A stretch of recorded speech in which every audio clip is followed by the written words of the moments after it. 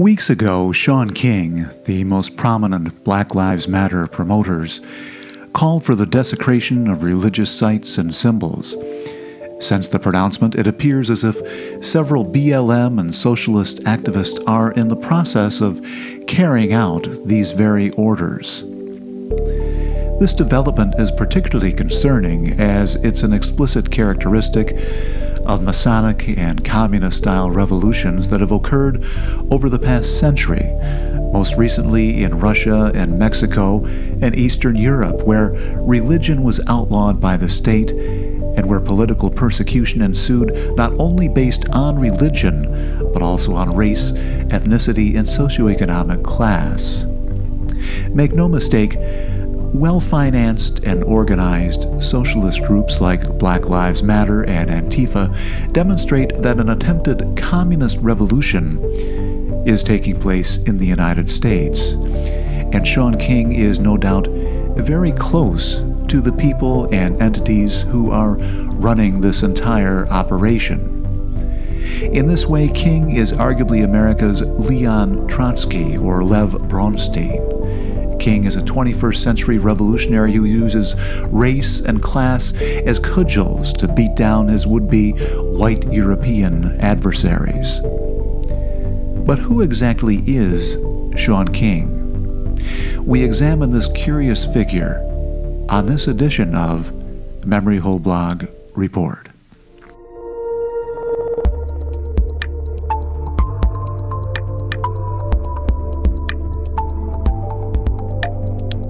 This is MHB Report. I'm James Tracy. Self-declared racial and social justice activist Shaun King is a very well-connected individual. He oversees several organizations that appear to be non-profit entities, yet upon closer inspection are generally set up as private, media-oriented corporations.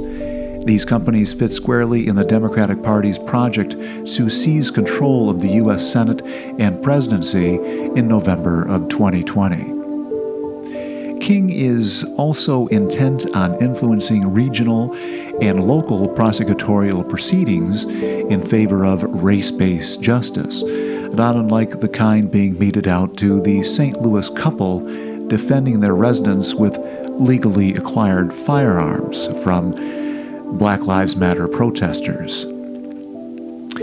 Yet, given all of his progressive social justice, down with European Jesus and Mary advocacy, it's notable that Shaun King may not actually be black. Yeah. But there's a reality to that.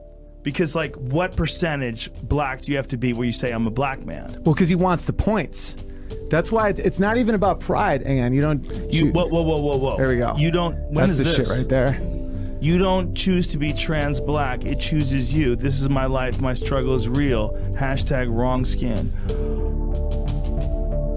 But rather playing a role, taking on the trappings of a racial minority a la Rachel Dolezal, who sought to augment her public appeal by fraudulently passing herself off as an African-American woman. In fact, Shaun King's legal parents, if we look more closely, are the same hue as white European Jesus. King's own childhood photos further indicate that he too is of European descent. King's sibling, parents, and other family members are clearly as Caucasian as Pat Boone. Even so, Oprah Winfrey saw fit to fund his undergraduate education with her scholarship fund earmarked for struggling African-American college students. Much of this information came to light 5 years ago in an article published at Breitbart News. Even a police report involving an altercation of King during his adolescence, an altercation he was involved in, clearly demarcates his race as white. And although eyewitnesses to the incident testified that King was the aggressor, King subsequently claimed the event was racially motivated.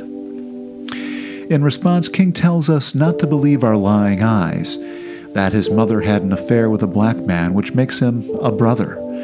This, even though an overwhelming amount of legal and visual documentation suggests the exact opposite is the case.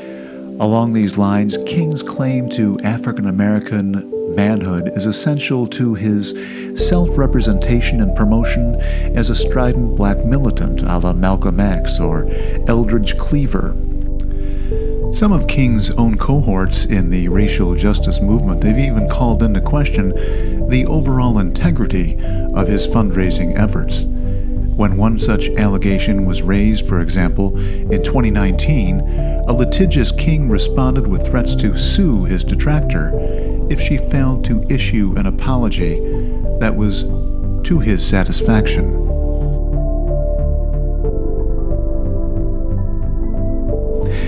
Food for thought as the lockdowns and riots continue through the latter half of 2020.